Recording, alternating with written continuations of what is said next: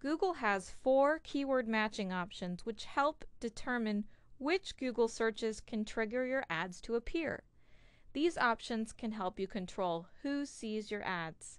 You can set each search-targeted keyword to have one of these 4 settings. To use a keyword matching option, just add the appropriate punctuation to your keyword.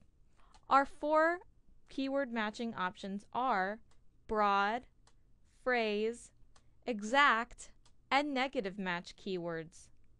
Let's talk about each match type in more detail. Broad match is our default type of keyword. There are no punctuation marks around these keywords, like this one, tennis shoes.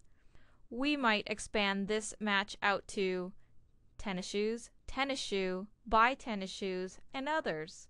In comparison, phrase match uses quotation marks around the keyword, like this one. This keyword might match out to tennis shoes, but not tennis shoe, because it isn't explicitly within the phrase match quotation marks. However, you do have the possibility of being matched out to other phrases which contain the entire keyword phrase, such as the phrase photos of tennis shoes in this example. The exact match keyword employs the narrowest targeting, and it uses brackets around the keyword, like in this one.